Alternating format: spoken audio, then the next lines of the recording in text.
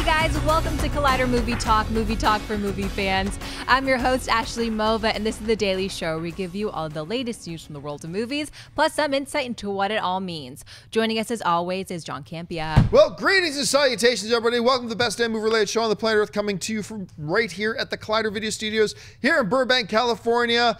Not much movie news on a day going into the Thanksgiving holiday, and all of a sudden, boom. We'll talk about that in a bit. Boom. Also here, Jon Schnepp. Oh, do that dance. I do that dance. I do that dance. I have no idea what's happening. Do that dance. Baby, what's going on? It's Wednesday.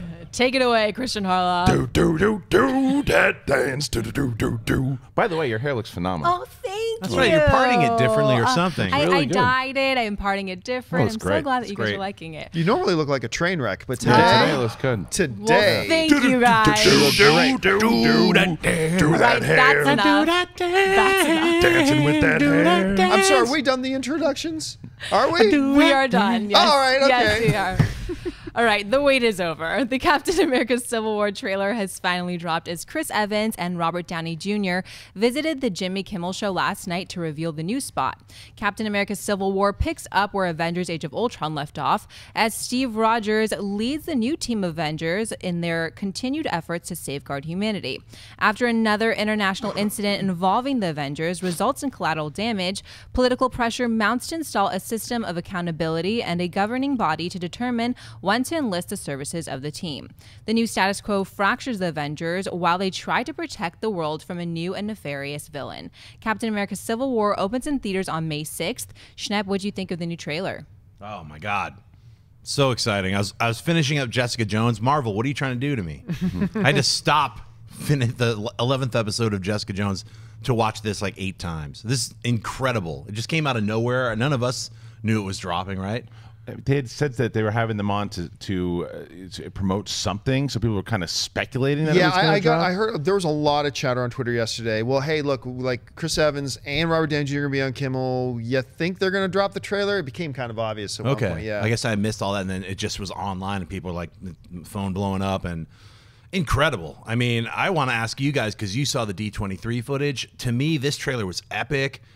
It was 1,000 times better than anything I was even expecting. I didn't expect it to have such an emotional core to it. To me, it definitely like the successor to Winter Soldier has that Russo brothers feeling. It has that epic feeling. I love it. I can't stop watching. I just watched it like 5 minutes ago. He did. He was right up until we started rolling. He was watching it on the phone some more. It's really. I cannot wait for this movie now. But you guys, I mean, if after you tell me what you thought of the trailer, like I'd love to know what the differences are because you talked about Ant-Man. He wasn't in it at all. Yeah, I loved the trailer. Loved it. It was great. It was so well crafted. A lot of times trailers, even some ones that seem like they're really good, but a lot of times trailers feel like they're just kind of slapped together. Like they just took a bunch of random footage from the movie, slapped together. This felt like an artistically crafted trailer. Every cut, every edit had a purpose and a flow to it. The musical notes in it were wonderful. They had great music selection that really fed into the emotion of it, all that kind of stuff. My one critique, and this is the same critique I had after watching the footage of D23, is that it still feels a little small scale to me, like, you know, they're fighting in a back parking lot or something like that. It still feels a little small scale, but I already had that sense coming out of D23. As a trailer, though, so great. Some of the highlights to me. Number one, we got 3 good shots of Black Panther. Oh, yeah. Who looked great. And in that microsecond of a cut, when you see Captain America chasing down Black Panther in that underground parking lot, and that one epic shot of just Black Panther standing there with the camera kind of panning a little bit, that looked amazing. The shot, which you miss it because a lot of the cuts in this trailer are are extremely fast. But that one shot of Tony basically kneeling in a crater with Rhodey laying his lap, his armor is all ripped up and all that kind of stuff. I don't think he's dead. I don't think they would give that away. I mean, I've been predicting that he's going to die in this movie, but I don't think that's a death shot. That would be giving away way too much in that trailer. But Tony clearly looked devastated. But by far, the money shot is that last one with Cap and Bucky beating up on Iron Man. Tossing the shield back and forth. That was some great WWE stuff right there. You had the guy down as either taking turns back and forth. Oh, and that one shot too, where it's I guess just Bucky fighting Iron Man, and he pounds him against the wall, and he looks like he's taking his metallic hand and going in for his power cord. So much good stuff, but more important than all these big money shots was we finally get a sense of the story, and it seems like the MacGuffin in this movie seems like it's going to be Bucky himself. I mean, in many ways, that he looks like he becomes kind of the flashpoint of what's dividing them. I think the government wants to bring him in. Cap ain't standing for it. On top of that, you've got, you know, the general coming in, laying out this new law they want to lay out that you've got to be under the direction of the guy. I mean, so much good. Perfect amount of story they revealed. Great money shots. And still a very distinct lack of any Spider-Man at this point. But anyway, Kristian, you saw it. Your reaction to it? Loved this trailer. I mean, I couldn't love this trailer anymore because of the main thing what you said there was the story. And the question was from a lot of fans, though, too, is how are they going to tell this Civil War story? And by using Bucky as a device, I think is perfect because that can divide audiences as well. To like, well, Iron Man's right. Oh, Cap's right. You got to do that with the fans as well as the government and whoever else they're going up against in the movie. And there's so many great shots. And the one that I liked, even though they're beating the crap out of Iron Man, it's that line getting up to it as far as he's my friend, so was I. So was I. That was such a great line. Great and line. It was subtle. And you're just like, oh man, because now that it's not like, oh, he's a bad guy now, he's a heel. It's like they all have a cause and for what they're doing in the shots of Black Panther. But Schnepp, to answer your question as far as the D23 and what's the difference, kind of what John said in the beginning of when he was his opinion was that in D23, even though it was incredible, it was a lot of footage that they just kind of put together to show you this is this epic feel. This is what's coming. And it was more lighthearted too. It was, because the Ant-Man scene that you were mentioning it's really funny. And then John and I were talking about it too. It wouldn't have fit in this trailer because they're showing you the more serious aspect of what leads them to this.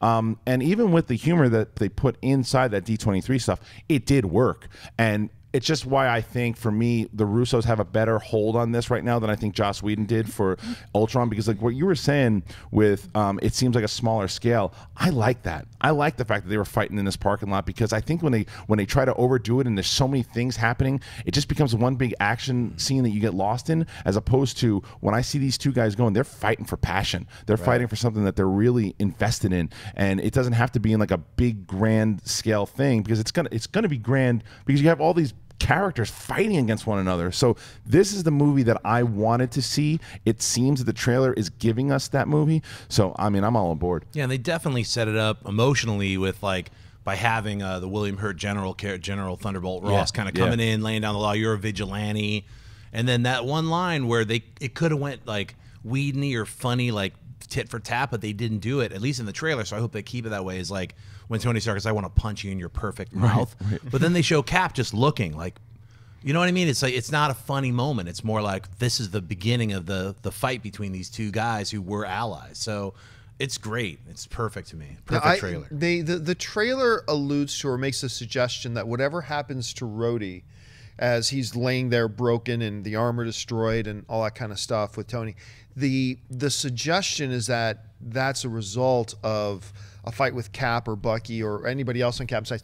I have a feeling it might be a third party villain that did that. I got a feeling that little part might have been a little bit misleading, but I don't give a crap because it made for a great trailer.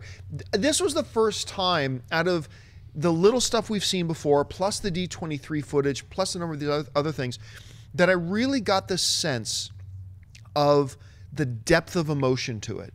Because everything else up until this point, I haven't really felt it. Especially one of the criticisms we had coming out of D23 is like, doesn't really feel like they're fighting. Right. It feels like they're supposed to be fighting, but you know, we saw that one scene of Black Widow and Hawkeye like struggling on the ground. They're on two different sides in this, but as they're fighting and throwing punches, like, we're still having dinner Saturday, right? Or we're still friends, you right? Yeah, dinner Saturday, and like doing it, it's like, huh? So I'm not. But this trailer wipes that out, and I think it was you that brought it, or one of the two of you brought that one line when Cap says, "I'm really sorry, but he's my friend," and Tony says, "So was I." Oh, even if he had said, "So am I," their choice of words, "So was I," was heartbreaking. And it added to the tension and the excitement of the shot as well. Okay, so we mentioned noticeable by his absence was Spider-Man. We're still not seeing anything in Spider-Man, but we did see Hawkeye in the D23 footage. I didn't get a glimpse of him in this footage. The running here. shot. Hawkeye is Was he? Yeah. I He's in didn't, that running I didn't shot. notice But him in the running with shot. Scarlet Okay. Witch too. Yeah. All of them are in that Right. running But shot. with Spider-Man, though, I want them to treat Spider-Man the way they're treating Luke. I don't want to see Spider-Man in any of the trailers. I don't need to. I've seen enough of Spider-Man in movies. I know who Spider-Man is. It would be so much more of an impact when I see Spider-Man in the movie. I don't think you need to see him in any of the trailers. You probably will. That would be a colossal mistake. Oh, I don't know. Because Spider-Man in the Marvel universe, he is their most popular guy. You don't need him to sell this movie, though. I think, yeah, you do. He's going to You be do. like what they're doing is they're setting up the division. They're setting up in this first trailer. They're saying Captain America and Iron Here's Man the are problem. fighting, and the posters all show that really well too. Great poster Great selection. poster, I love all by the three way. of them. Fabulous posters. You don't think that gets people in the theater without Spider-Man? You know what? But it doesn't get them all. It gets people like really excited about this movie. It has the tone of this trailer is perfect. The next trailer that they'll probably drop like in 3 months, that's going to be the one where you'll see Spider-Man having to make a decision. Like they're going to introduce that third element of what Civil War is all about. Like you have two different teams now, and obviously Cap is like trying to fight for Bucky to not just get thrown in jail or whatever this situation is going to be with that. But there's also going to introduce that Spider-Man aspect of what side is he going to be on. I guess a still lot of don't- people don't realize that he's in the movie like we do At as this well, point, too. So, yeah, there's a lot of people in the general public who don't obsessively, like nut Right. jobs, follow all this stuff as closely as we do. Are probably not keen in. I still don't think Spider-Man is a huge important deal in this movie. I still think his role is a rather minor one, but still, you're bringing Spider-Man in. I think there's going to be a lot of film fans out there who maybe have heard maybe Spider-Man will be here, whatever, don't watch Movie Talk, don't follow the online movie sites like you're saying, that you put out the trailer that's 3 months out or that's 2 months out from Civil War, and you show a shot of Spider-Man swinging. That's going to excite a lot of people. Or heck, even Spider-Man, just like Tony Stark and Iron Man, Captain America and Iron Man are fighting. You have Spider-Man's like, I thought you guys were friends, or just a quick thing with Yeah. him, and then show him for one other action scene. People would be like, he's in the movie. Definitely. you Yeah. know? It's just, what's funny, though, too, because I watched this trailer last night, and I didn't think about Spider-Man once. Yeah, neither did I. Oh, I didn't tell afterwards. Yeah. It was afterwards upon reflecting on saying, hey, we didn't see this. They didn't show Iron Man. Or Ant-Man or Vision. Sorry, Yeah. I mean, did I say Iron Man? I meant Ant-Man, although maybe he was very much in the scene. He was just, this small there, and we That's don't right. see him, so that's cool right. too. But I think they're going to follow a pattern here. This was the dark, heavy trailer. I think we will see in another month or so another trailer that's going to highlight the levity of it. That, look, hey, guys, this is still a Marvel film. At some point, they're going to show us that Ant-Man spot that we saw at D23, which killed. Absolutely killed. But like you said, we were talking about it afterwards because I got some tweets saying, hey, why don't you think they put that Ant-Man spot, that Ant-Man bit that was really funny and really hilarious that they showed at D23 in the trailer? And it's like you pointed out, it's because this trailer was not the place for that footage. This was a heavy, serious trailer. And then to go, and by the way, folks, it wouldn't have worked. But you got another trailer coming that I think they'll use that I think they introduce us to Spider-Man giving a quippy one-liner or something like that. You show a balance, you broaden the appeal.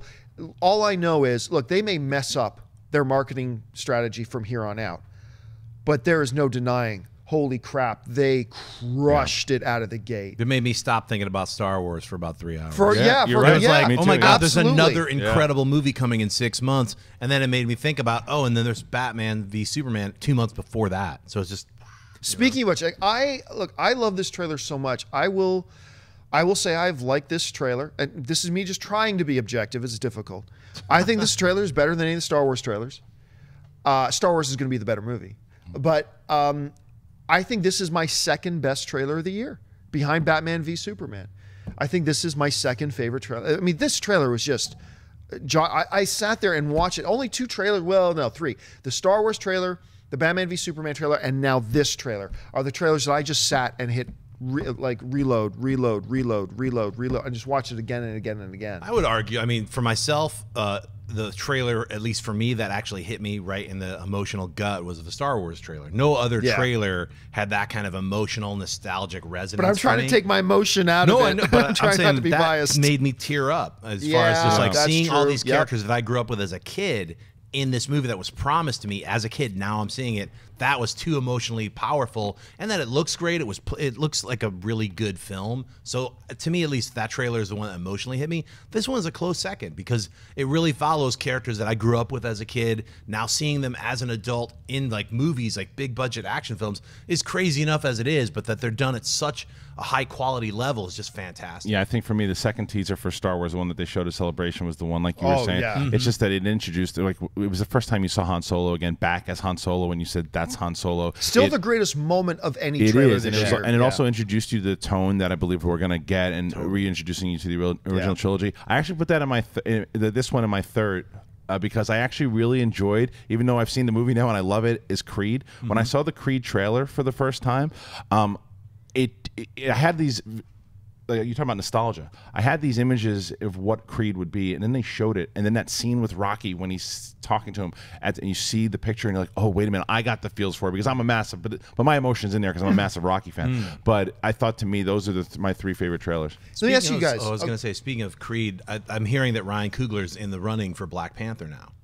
Yeah, I hope so. That is the discussion. Yeah, dude, he's one of my favorites right now. Right. That dude is awesome, and he puts his heart and soul in everything he does. He should have been in the running already just because of Fruitvale Station. Yeah. That should have put him in the running right there. So let me ask you guys this. Was there anything in this trailer that surprised you? Was there anything that we were watching in the trailer? Because I'll say for me, the premise surprised me. The premise that, we should have known. I don't know why I didn't think about it, but the fact that Bucky seems to be a sparking point for this whole thing. That was a little bit surprising to me. For me, the other surprise was that scene of Rhodey lying in the crater.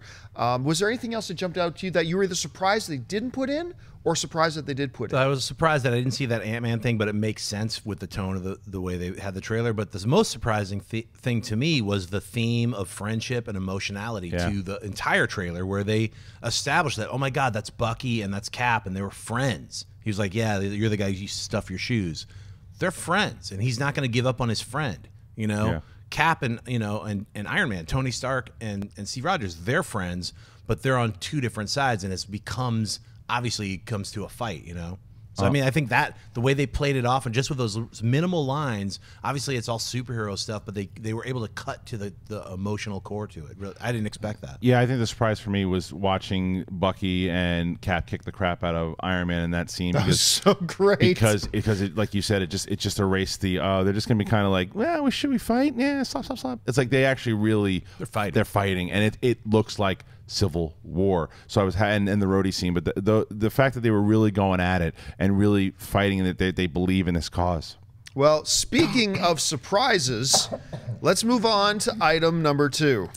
As most of you know, Universal Pictures has been gearing up to launch a shared cinematic universe with their classic Monsters roster. Today, that universe got a huge step forward, as Variety is reporting that Tom Cruise has signed on to star in the first movie, The Mummy. The Mummy will be directed by Alex Kurtzman, based on a script from John Spates, the writer of Prometheus. The Mummy reboot is set for release on March 24, 2017, with another untitled Universal Monsters movie set to follow it on March 30th, 2018. John, is the addition of Tom Cruise a good move for the new Universal Monsters cinematic universe? I'm stunned. Absolutely stunned. This is the movie equivalent of when I woke up one morning to hear that the Edmonton Oilers had traded Wayne Gretzky to the Los Angeles Kings. Like what? What? Look, we've been looking at this Universal Monsters franchise. Now, granted, we haven't known a lot. Kurtzman was involved and all that kind of stuff, and I like Kurtzman, but to me, it has felt, and we might have just talked about this the other day, this whole Universal Monsters thing seems a little bit of folly. It doesn't seem like it's going to do much. They didn't help the cause much with that terrible Dracula movie they just had out last year. Or The Wolfman. Or The Wolfman that came along before that. And so we've been looking at this saying, okay, this would be a nice little thing they're doing. It's not going to make any waves. It's not going to be a real thing. I mean, just let them do it. Tom Cruise, who is at the height of his career right now, signs up for it. And this is one of those absolute instant perception changes. Now, we're all looking at this Universal Monsters cinematic universe thing totally differently than we did yesterday. Now, suddenly we're looking at it and we're like, oh, Universal is dead serious about this. And clearly they've got something there if Tom Cruise, who right now can do not only anything he wants, he can make anything he wants. He doesn't have to just go join whatever movie he wants to join. He can come up with his producer buddies and all that kind of stuff, and Christopher McQuarrie, and just say, hey, we want to do this movie about shoes. And they would do a movie about shoes, and they can do it, and people would back it. And he's choosing to do The Mummy. I don't know if this movie is going to be good or bad or whatever. All I know is that my perception of this thing has now completely done a 180. Kristian, you heard this news. Your reaction to Tom Cruise joining the Universal's thing? It reminded me of when Shaquille O'Neal went to the Heat. Yeah, it did. It was because you look at that and you say, wait, like what you just said. I liked the first Mummy movie. And then after the rest, I was like, eh. And then they're announcing the reboot, and that they were doing, this shared universe, and they tried to do it with the Dracula movie, and then they're kind of discarding that because it was such a stinker. And you're like, well, who cares? And then you get Tom Cruise, and you're like, well, wait a minute, because Tom Cruise, and we've said this when we were talking about the Mission Impossible movies, he commits to everything he does. Whatever movie he's going to do, he's going to put every bit of effort into it because he knows what the fans want, or at least gives them what he thinks that they want. And this, to me, I'm excited about it now. I'm curious to what a version of The Mummy with Tom Cruise looks like. I'm excited now that there's a version with Tom Cruise, that this shared universe happens. Like, okay, wait a minute, I just really liked what they did there with The Mummy. Now, how's that going to spin into something else? Because Tom Cruise he's a star, because it makes sense. If you're trying to do this, you're trying to reboot this Mummy franchise and catapult a shared universe out of it. Smart executives and smart creative people are going to, okay, well, we need star power. But we need star power with somebody that knows how to produce stuff, who knows how to make stuff, who can create an impact. And somebody goes, how about Tom Cruise? We're not going to get Tom Cruise. And then you get Tom Cruise. Now your franchise is shaping up to be something special. Yeah. Well, I can't do a sports analogy. Captain Crunch, but it's all Crunch Berries. What about, it's an all Crunch Berries episode. Tom Cruise is the Crunch Berries. I was stunned, but you know what? It instantly made me rethink The Mummy. Because they cast Tom Cruise, I wasn't excited about, Universal's going to try to drag out all the movies that I love, the original ones, and they keep trying to redo them. But then the minute they added Tom Cruise, my entire brain sphere just flipped, and I was like, what if it's all set now? It's not like some 1930s mummy. I think it's that all is. set I think now. it's supposed to be modern what day. If it's like cool. It's not like the Brendan Fraser mummies with the little baby mummies and stuff like that. But if they do, if they add this other, mummies. remember they had the dumb baby mummies. Yeah. They're all chasing and Bummies. stuff. Yeah, but whatever they're called. I hated it.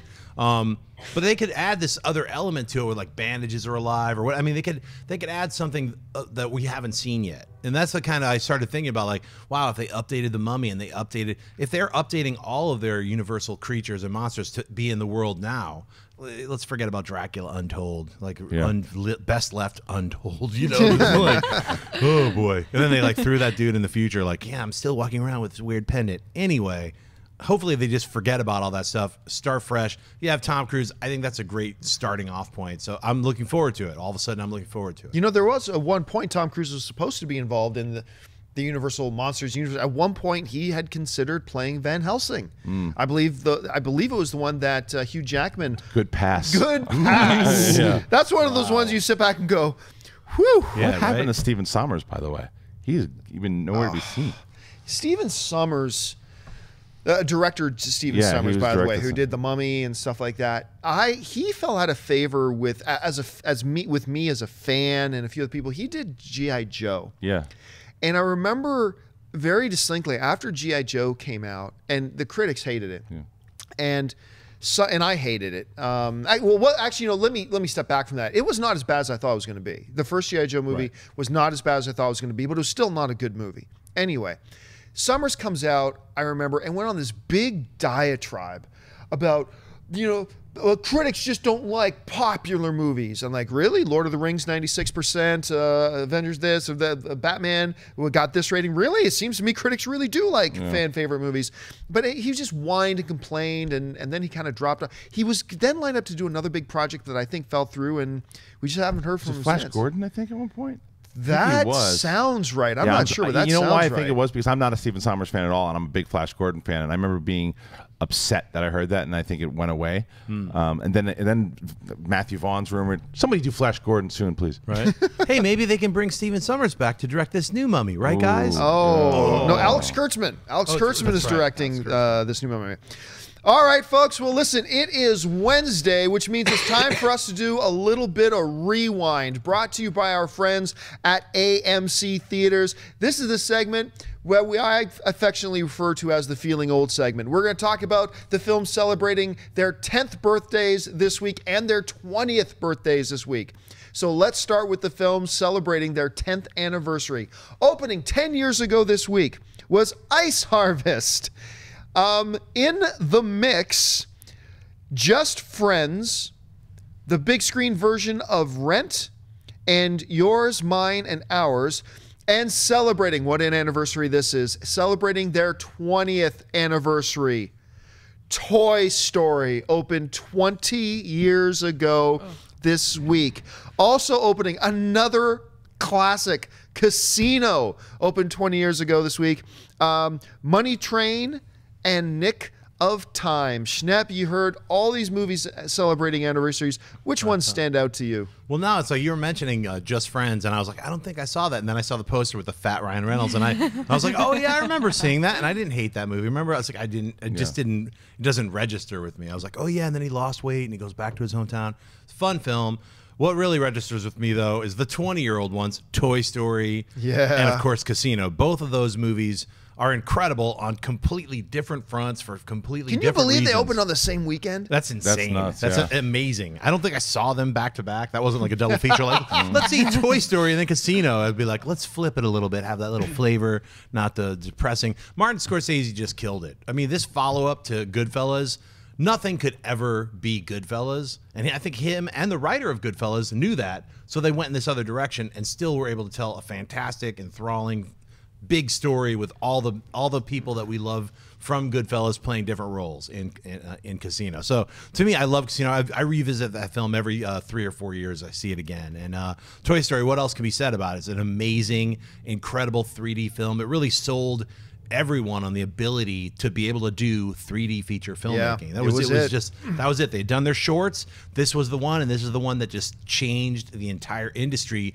And we're just so used to 3D movies nowadays. This was the first one that actually worked. So, and it's a great story. I'm happy to see that there's Toy Story 4 coming out. Sure, 20 years later, this is a series that just can keep going forever. And I'll just let you guys know, next week we have a special video coming out, us ranking the top 10 Pixar films of all time. That's right. You might see Toy Story pop up on that list. It might be there. Anyway, which of these films celebrating anniversary stand out to you? It's funny because a lot of the 20-year ones, because as we've been doing the 20-year ones, I'm going, why have I seen all of these movies? And the reason why, I worked at a movie theater when all these came out. Oh, that's hilarious. So I saw all of these. Totally. And Nick of Time stinks. Yeah. I remember being excited about that movie because the trailer was so cool, and it's terrible. But Casino is one of my favorites for sure. I mean, it's rewatchable, like you said. It's not Goodfellas, obviously, but it certainly has that Scorsese feel in it. Sharon Stone, really. Yeah, man. Yep. She's really good. But to watch Pesci and De Niro for the third time together was pretty special. Money Train is a guilty movie pleasure. I really enjoy that stupid movie. And Toy Story. Again, I remember seeing it with all my friends going, okay, because the trailers kept playing in the theater. And I'm like, well, what is this? You know, this is a different kind of, this looks kind of cool. And just being blown away when we saw it.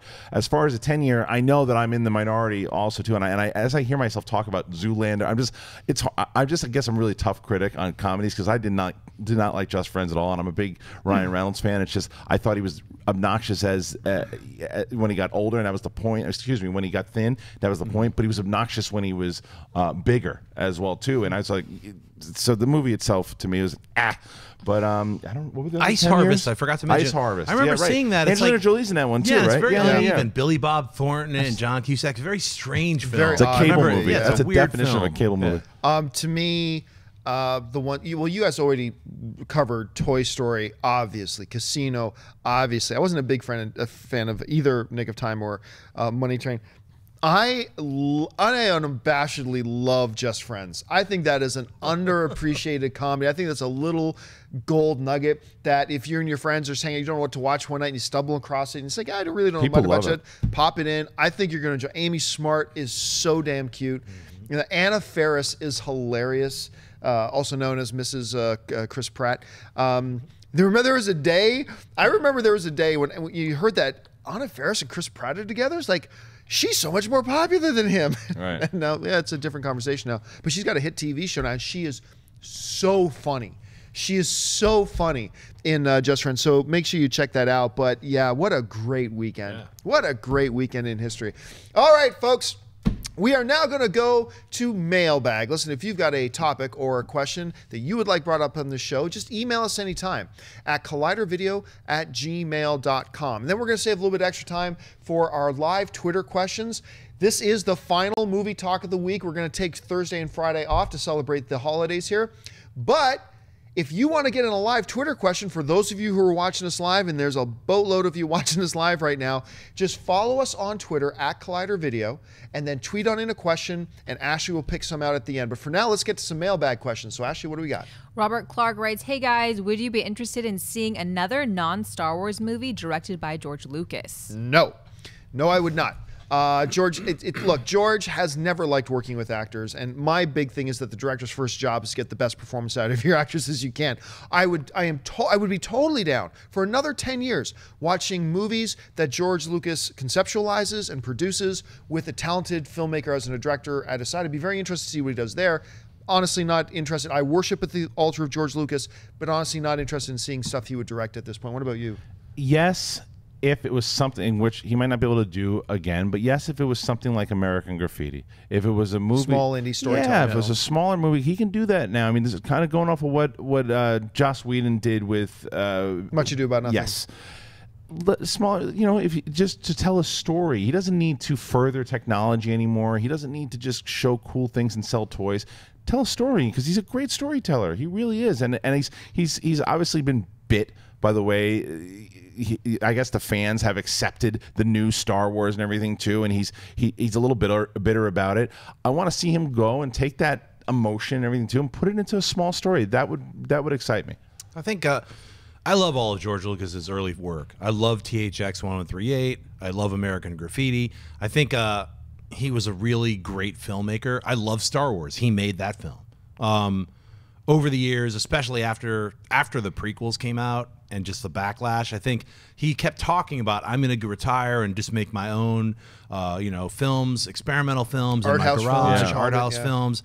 And yo, man, George Lucas, I've been waiting. Yeah. You said that like 15 years ago. You've got at least one fan here will see every single film that you make if you stick to what you were talking about. Make some experimental art house films, dude. You got hundreds of millions of dollars. He's been very busy counting his money. I know. He's get off busy. the pile of money, get on to make those experimental films. We'll champion them if they're great. And I think you've got it in you. So we're all looking forward to seeing you and what you want to do with something that's non-Star Wars. I'm all for it. All right, what's next? Benjamin Weaver writes, hi guys, I love your stuff. You keep talking about who might die in Star Wars The Force Awakens. John Campea keeps thinking that it will be Finn.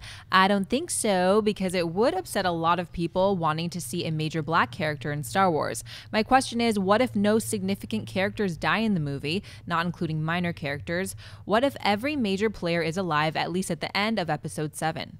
Well, first of all, John Campea does not keep saying it's going to be Finn. One time I said, because he's so enthusiastic about it. One time I said, kind of sounds like a guy who knows this is his only time in Star Wars. Wait, you just said it again. That's true. You keep saying it.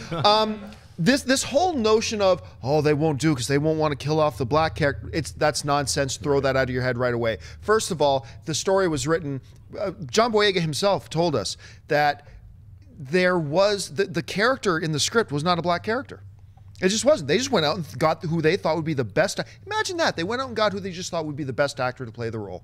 Go figure. But in the script, he was not. They didn't describe him as a black guy or a white guy or whatever. So they already knew before they cast a black actor to be in it if this character Finn makes it out of Episode 7 or not. So this whole discussion going on online is all rather pointless and has no merit to it. So that aside, and who cares? You do what's best. I don't care if they kill Poe. I don't care if they kill whatever. Do what's best for the story. Whatever that is, you do that. Don't let politics dictate who lives, who dies, whatever. Give them a great character with a great life and a great death if that's what it takes. It is very possible that everybody makes that. And to be honest and to be fair, you're right. That is really not even though I think in the back of the heads we all know that, yeah, I think maybe nobody dies, that's not really been one of the options we've really talked about. It's always the context of, well, which one is going to die? And I still believe somebody is. I think there's a possibility it's Finn. It ain't going to be Rey that dies. Might be Leia, might be Han, might be Chewie. I don't think it's Han. But that is definitely a possibility that all of them make it out of this first one. And then you have a Star Wars kind of ending. And then you get into your Empire Strikes Back second film where some really bad things go down. So that's totally a possibility. How do you see it? I think if you have a leaders board, if Finn's not on it, I think it would probably start with Han Solo. I actually think Kylo Ren has a good shot at going out. And I think that, like Chewie. But those are your leaders as far as who's going out. But it is very possible that no one dies and they just move on and let you develop a little bit more into them. So when someone finally does, someone's going to die in the trilogy. That will happen. Oh, yes. And when that happens, it's a question, is it more whoever, JJ or Rian Johnson, whoever's telling the story, does it serve the story to kill off one of the characters in episode 7 or episode 8 or episode 9? Like I said, I think it's very possible that you could get, I think because Andy Serkis is such a, and I've been thinking about this a lot, and we'll talk about this on Jedi Council, but I think because Andy Serkis is such a big actor, and when you see him as far as what he's done as Caesar and Gollum and just in general, Snoke's going to be a big player in this I have trilogy. a feeling, yeah, I believe that too. That's why I wouldn't be surprised with the kind of bait and switch of setting up Kylo Ren to be this big character, and then you take him out at the end of this movie. I wouldn't be surprised. I think R2-D2 is going to die. Oh, man. So Mark Ellis is crying. They already brought in his replacement. Yeah, they got the little rolly ball thing. So, yeah, I don't know. If you look at Star Wars, Empire Strikes Back, and Return of the Jedi, somebody dies in all of them. There's a main character who dies in every single one of them. So what's going to happen in this one? Someone's going to die. I don't know who's going to die. We'll see. All right, what's next? Ryan Boucher writes, "Hey guys, love the show. Do you think that The Force Awakens will at least have references to the prequel trilogy? I know they were not as loved as the original trilogy, but it would be nice to at least see a planet like Naboo or Kashyyyk return. What are your thoughts? Thanks." Yeah, and by the way, speaking of the prequels, we now have 2 of our commentary videos up. We have our Phantom Menace and now our Attack of the Clones commentaries up. For those of you who are asking, you can find it on our YouTube channel as well. Yeah, I mean, I think they're going to do as much as they can to avoid talking about things and reminding people about the prequels. But they are, everything, all the stuff you mentioned is part of the universe, and there's no getting around it. I think you've got to reference it. You've got to reference, I think Naboo will come up because ultimately that's where, I mean, Luke and Leia's grandmother is from at one point. You've got to, I think Kashyyyk will come into it. I think there are a lot of things that were, well, then again, Kashyyyk was canon before the prequels ever happened, but that we'd never seen it. I do believe there'll be some references that will share allusions to things that happened in the prequels, but I don't think you're going to hear conversations about midichlorians. You're not going to hear about a number of things. But references, yeah, I think there are going to be references there. Schnepp? Well, I would love to see Jar Jar's homeworld get blown up by the Star Killer. That's like the most, I just hope that happens. Poor Naboo. And then there you go. There you get your reference. All of the Jar Jar friends and everybody gets exploded. The boom guns. Yeah. Yeah, I think there'll be references because there are a lot of cool things that are part of the prequel era for sure. And I think that I'd actually be very, and even when there's these rumors of Hayden Christensen appearing in episode 8, I didn't hate that idea because I want to see what if it's a flashback, whatever, to what Rian Johnson's vision of the Clone Wars looks like. Right. I want to see what certain filmmakers will either do or the way that they'll incorporate that into stories. I think it'd be really cool. And I think that even in anthology films, I still am holding out hope that Darth Maul appears in an Obi-Wan anthology film, and you'd have to make reference to some of the Clone Wars stuff that happened with them if that happens. So it's such a vast universe, and the fact that we're getting a movie once a year and there's such a big history, it's inevitable. All right, last mailbag question before we go to the live Twitter questions. Colby Porter writes, "Hi guys, I know people aren't fans of A Million Ways to Die in the West, but I'm in the minority who liked it, and I thought Seth MacFarlane was not as bad as people said he was. I think he has real potential to become an actor. So I ask you guys, would you like Seth MacFarlane as a live action actor if he had a better director and script?" Oh no, he was as bad as everybody said he was. He was absolutely as bad. I am a big Seth MacFarlane fan. Actually, I will watch anything this dude writes. I will watch anything this dude directs. I will watch him host Saturday Night. I thought he was a great host on Saturday Night Live, and I really liked him as a host of the Oscars. I thought he was funny and edgy and brought something that they were just not ready for apparently. But I thought he did some really funny stuff at the Oscars. But an actor, he is not. He's a song and dance man, all that kind of stuff. But one of the big problems, Dennis says this a lot, and I agree with him. One of the big problems with that was the fact of who, as the director, who Seth MacFarlane chose as the lead actor of the film, which was himself. And that was a mistake. Just did not work on that level. And he is a genius. I think this guy's got a mind for entertainment. He just does. Big fan of his.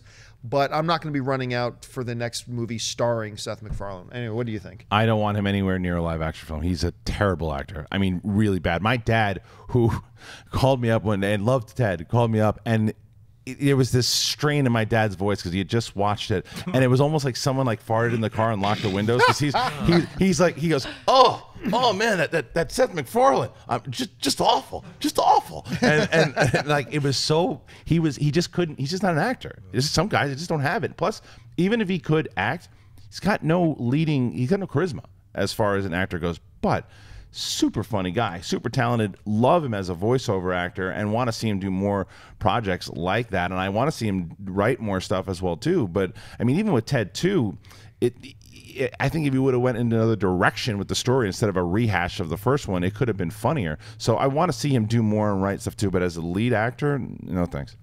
Yeah, I think he should let other directors direct him if he wants to be an actor. I mean, because it's like, I think he's coming from like doing cartoons and doing voiceover, and he's really good at all that. He's also a great writer, does a lot of amazing writing with the cartoons that he does. Everyone loved Ted. He did the voice as the bear. This one, it was no Blazing Saddles. It was horrible. So I think if he wants to keep acting, maybe take a page out of the Tarantino book, have some other people cast him his little side roles, and like get some chops down by other directors. And here's the thing. I do think he's very charismatic as a personality. Yeah. But when you watch A Million Ways to Die in the West, one of the things you get when you see Charlize Theron and you see who was the big bad guy in it? Liam Neeson. Yeah. They are acting in a movie. That's a comedy, and they're acting in a movie. Whenever he's on screen, whenever Seth's on screen, he's acting like he's doing a skit show. Mm-hmm. He's acting like each scene is a new skit, and he plays it like a skit. He plays it like something I'd see on Saturday Night Live, which was very jarring because then you got Charlize in there with him who's acting as if she's in a movie. And she studied and made a character. Yeah, who made a character. That's not something he can do. I think the movie still wouldn't have worked, but I think it would have worked much better had it been somebody other than him. Yeah. And you mentioned it might be good for if he wants to try acting, let other people direct him. I don't know that other directors want to work with him, on that level. So anyway, I said we would save some time for Twitter questions at the end, and we're going to do that right now. Once again, follow us on Twitter at Collider Video. Send in your questions right now, and we'll see if Ashley picks yours out. So Ashley, what do we got? Thomas Jelf III writes, love the show. Question, who doesn't make it out of Captain America Civil War? That is a $1 million question that's been going around, right along with who doesn't make it out of Star Wars Episode 7. I mean, I have thought for a long time that Rhodey doesn't make it out. And I believe that we did not just see his death scene. Maybe we did, and they're using it as a total misdirect. Let's put it in the trailer. That way they'll never think it's actually him that dies. He really is dead. Yeah. They're playing like, you know that I know that you know that I know. They're playing that a little bit. I still think it's going to be Rhodey. I think because I can't think of anybody else other than Pepper, who's not a key character in the franchise anyway. I can't think of any other of the Avenger ilk that you could kill off that would have a bigger emotional impact on Tony. That is Tony's closest friend. And if you really want to give Tony a huge emotional punch in the gut for dramatic purpose in the movie, there's nobody else whose death would affect that more than Rhodey's, because he's that important to Tony. So I'm gonna go with Tony. We'll do another board. Rhodey, Hawkeye, who's been on the board for a little while as well too, and then Cap at third. Do I think that's going to happen? No, he's probably like 100 to 1. But I think that I think in the comic book, I think he craps out in the comic book, and the vision that Tony had in Ultron kind of was leading to something's going to happen to him, but I don't necessarily know if that's going to happen in Civil War.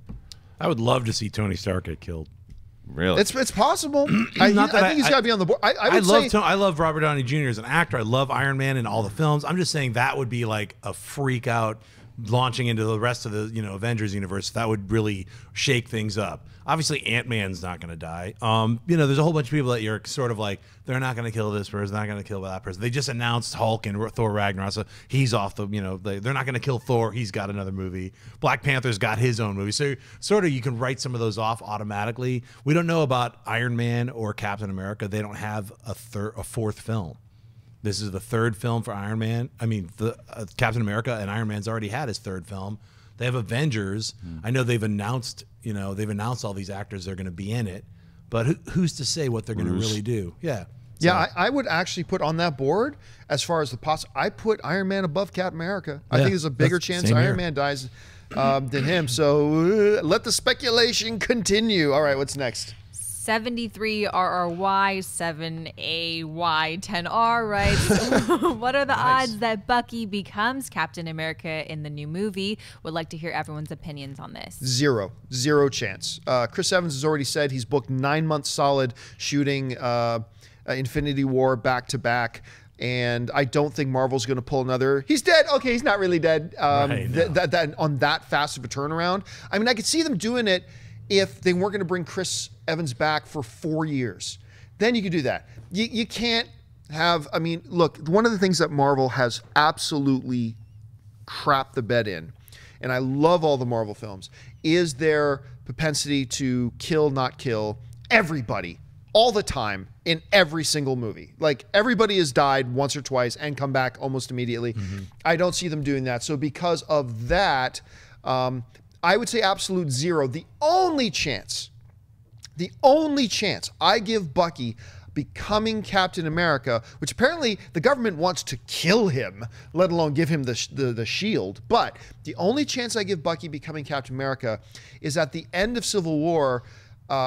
Steve Rogers, Chris Evans, is like, I'm done with this, and not dies, but walks away. And then maybe they turn to somebody else. But once again, the way this trailer sets it up, the government wants Bucky in prison and dead.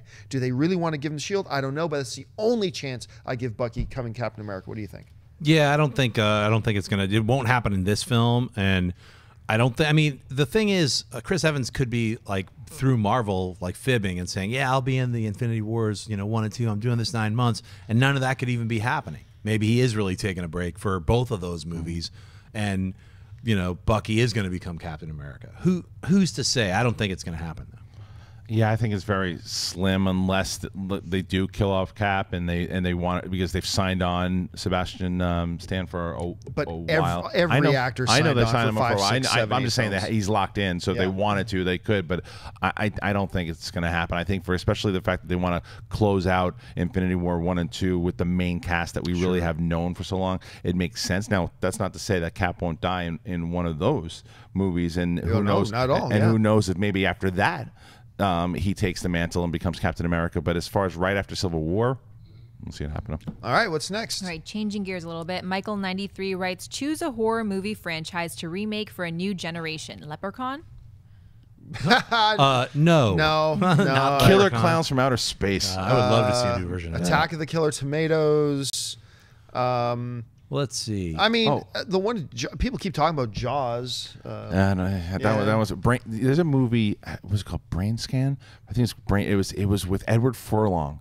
And I know with the creepy DVD clown creature with that the would hair. work so well with the virtual reality and stuff. That what was it called? Was that Brain Scan or Dream Scan? What's that called? Lawnmower Man would be another one that you could do today. You could do Lawnmower Man. I inherently hate Lawnmower Man because it's based on a short story by Stephen King that has nothing to do with the movie. Okay. Yeah, it's just like, I would love to see them call it something different, but I guess since they kind of branded the movie with that idea of like, I'm just a weird dude who gets sucked into a computer, for me, I'd love to see them remake some of the old school horror films, You got, Friday the 13th. I don't know why it's taken them That's 25 coming. years. It's coming. They keep saying that for like 6 years now. How hard is it to get some teenagers in Camp Crystal Lake and kill them? Well, let's get on that, guys. Easier than you might think. I know. You would think. What, Nightmare on Elm Street? I think that's it. They've tried it. I think it's not 100% dead. Does Sex and the City count? No. It does. They've tried the Thing. Sex and the City at Crystal Lake? Yeah. They've done a lot of them, but I'd love to see another version of The Howling. Oh, Howling would be interesting. American Werewolf and oh my God, I love that movie so much. Okay, what's next? Jibrin Khan writes, thoughts on a breakup sequel? I really enjoyed the first one. No. I didn't. And that's awesome that you did. I don't think there were enough of you though that did, and it didn't. I mean, it did all right though. Financially, it did okay. Yeah, I don't even know what you guys are talking about. It's Vince Vaughn and Jennifer Aniston, and it was a masterpiece. It was 10 years ago too. Ashley's voting for the remake. They're both close into their 50s now too. It's just let's get that one going, guys. All right, what's next? Austin Patrick writes, would you like to see an 8 Mile 2? Not me personally, but if I'm a studio exec and somebody comes to me, like a junior exec comes and pitches the idea, I would listen. I mean, as a fan personally, I'm not interested, but I think there might be enough people that are, and it would be something that you'd have to consider. There are a few stories that I also wanted to see a sequel to Private Parts with Howard Stern that never happened, and with 8 Mile, to see, I would like it to be a little bit more geared towards his real life too. I know a lot of it was, but there's a lot of the movie that made it into the first 8 Mile, the stuff that I didn't like. But I want to see Eminem has gone away from acting. He was supposed to be the lead in Southpaw as well too. He doesn't want to do it. I think he was supposed to be in Elysium. Yes, he just doesn't want to do it. Now that's not to say that he doesn't want to do it at all. Maybe there's something about his life going to that next phase where he hits success. I would actually be very interested in it to follow Rabbit to see what happened going into, and I wonder if Curtis Hanson would return to do it. I would definitely be interested if they said they were doing it. I would, I wouldn't necessarily want to see something called 8 Mile 2, but I'd love to see like the next step in like a semi-auto bio of him and Dre. Like sort of how this was like an auto bio, but not 100% 8 Mile for him. Shared universe with Compton. Like straight out of 8 Mile. Yeah, something like that would be cool. All right, what's next? Gabriel Bailey writes, can you think of any films centered around Thanksgiving other than Charlie Brown? It's weird because as a Canadian, Thanksgiving isn't that big of a holiday in Canada. We don't celebrate. I mean, we all kind of have our turkey dinner and we all do that, but it's not really considered a big holiday in Canada. Yeah. So I can't really think of any. Christmas is the big deal to us, so I can't really think of it. Eli Roth's Thanksgiving that he's never made, like turkey, gravy, all will be carved Thanksgiving. I'm waiting for that movie. Eli Roth, get on that movie and make it. Family Stone is that Christmas? I can't remember. I think it's Christmas. But there was one that Robert Downey Jr. did, and I think it was with Holly Hunt. Yeah, but I remember there's a movie that Robert Downey Jr. did. That's Thanksgiving. What about I think it's a different movie. Didn't Robert Downey Jr. and Zach Galifianakis? That's a different one. That's Road yeah, Trip, no, this is a different movie. But didn't that revolve around them going back on Thanksgiving? No one remembers Thanksgiving. Yeah, movies. I don't know. There's I love that movie. Of them. I love that movie, and I don't remember why they were going. Yeah, I can't remember either. All right, what's next? James Fagan writes, "Hey crew, what are the odds of seeing a faithful movie adaptation of a Dr. Seuss story in the future?" Well, if you're doing it faithful, then it's going to be 6 minutes long. Green eggs and ham. I am. That's over, dude. Roll credits for 2 hours. I loved the Lorax, and I loved Horton Hears a Who. I thought Horton Hears a Who was. I mean, yeah, I liked Horton Hears a Who. Oh, I loved Horton Hears a Who. You know what I love that nobody else did? What? I like the live action Grinch movie. I know the one that Gene Carrey. I know a lot of people don't like it, but I got to tell you, I'll watch it and I smile. They're doing Cat in the Hat because Cat in the Hat. They did one with Mike Myers. Well, the live action they're doing, but they're going to do it in a style of Horton Hears a Who. Great. That to me, I think they work so well in that animation style. So getting away from live action, which you know what the director of Horton Hears a Who went on to do after that? What? Jonah Hex. Ouch. Oh, that's right. Yeah. That train wreck. All right, what's next? Christopher Leeden writes, "I hated Dracula Untold, but I like Luke Evans in it. I like Luke Evans in it. Do you think that he's done in that universe because of how bad it was?" Tough call, because you're right. Luke Evans, I think, one of the underappreciated talents in Hollywood. I thought he was great in his Fast and the Furious turn. I think him and his brother will be back. I think him and Jason Statham will be back as a 1-2 double punch team of brotherly evil. I think that'll be great. He has been underutilized. I think he was a inspired choice to do the Crow remake, but then that just dragged on for so long they lost him as well. So if they wanted to do it, you could just say, hey, you know, that movie didn't work, but he's the guy. He's still the guy. Even though we didn't think the movie worked, he's the guy. And almost nobody saw it, so it's not like we're going to be confusing anybody. They could, but I don't think they will. Kristian? I think he's done. I think he's going to go, no thanks. Yeah. He's going to go, that didn't work out too well. I mean, maybe they signed him to a contract to do a couple more, but I don't think anyone's going to be pushing, especially now with the Mummy movies coming out. They're going to focus more on that. Maybe he pops in at a cameo or something too, but I think it's over. And let's not forget, he's got a huge movie coming out with Beauty and the Beast. He's playing Gaston. Right. So he's got that coming too. I would certainly hope that he puts that in the past. So, all right, what's next? Nart Sarsaroka writes, which one did you like more, D23 trailer or Jimmy Kimmel Civil War trailer? Jimmy Kimmel Civil War trailer. I mean, I loved the D23, but the D23 thing was not a trailer. It was like 6 minutes of random footage they slapped together, and they showed us some wonderful stuff. You keep hearing us talk about the Ant-Man bit in it, and when you see it, you'll know why we're talking about it, because it's really well done and fun and funny. But this was an artistically crafted trailer that every cut, every edit, every beat was purposeful, planned out.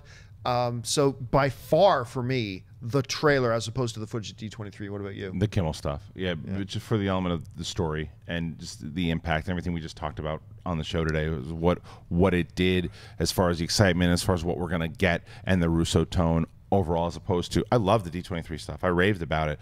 But this told me what the story was going to be about. Shep, which one did you prefer? The only one that I saw. But do we have to call it the Kimmel trailer? I'm like, look, isn't it just the regular? Kimmel would love it if we did. I guess hey, the Kimmel trailer is the winner to me. The Jimmy Kimmel Civil War trailer. Jimmy Kimmel's the winner. Yeah, Kimmel is the winner. Kimmel on this is one. the winner. Yeah, smart move, Kimmel. All right, let's take two more. All right, the Film Circle writes, better director, Edgar Wright or Christopher Nolan? Christopher Nolan. Edgar Wright, I mean, they're two very different directors. And there will be a day that I'm just in the mood for an Edgar Wright kind of movie, and there'll be days you're in the mood for a Christopher Nolan kind of movie. I love them both. I think I even like Edgar Wright a lot more, but who is the better director right now? I think Edgar Wright would tell you it's Christopher Nolan. Yeah, I think Nolan, I think he's got a little bit more experience as well, too, and I think he just does a little bit more. I mean, Edgar Wright is phenomenal, and you know when you're watching him, it's his movie. He's got his style, and he does one thing really, really well. It's not to say he's one trick, but like you just know what he's going to do, is where Nolan kind of always surprises you with what he can do, how much he can do, and when you think that you've seen everything Nolan can do, he just does more. I wouldn't put them in the same box. Yeah, So they're so different. I wouldn't. Neither one is better than the other one. They both do different kinds of films, and so I would not pick either. They're both great directors. See, you could make the argument, you say, hey, but could Edgar Wright have made Inception? And I would say, no, probably not. But then I would counter that by saying, could Christopher Nolan had done Scott Pilgrim versus the World? No way he could have done that the way Edgar Wright did it. So very, very different cats. I think it's more of a question of who do you enjoy more? Whose style is more your thing? Yeah. All right, last question of the week. All right, Cleveland Spate writes, if Fox made a Doctor Doom movie, would all the rights for their Fantastic Four universe renew or just Doom? It's a great question. Well, they're not part and parceled like that. It's one package thing. So I got to think that if they did do it, I would think, I'm just speculating here, okay? I would think, since it's all part of one package, that if they did a Doctor Doom movie, the rights would stay with them. But I don't think there's a lot of people out there outside of hardcore comic book fans that want a standalone Doctor Doom movie. It's done. Fantastic Four at Fox is done, should be done. And I never say that about properties that are with other studios outside of Marvel. I usually say keep them where they are. But it's done. I mean, time for it to move along. Schnepp, what do you think? Yeah, I think it'd be a stupid move. They're like, we're going to make the Silver Surfer movie. It's like, it's just not going to work.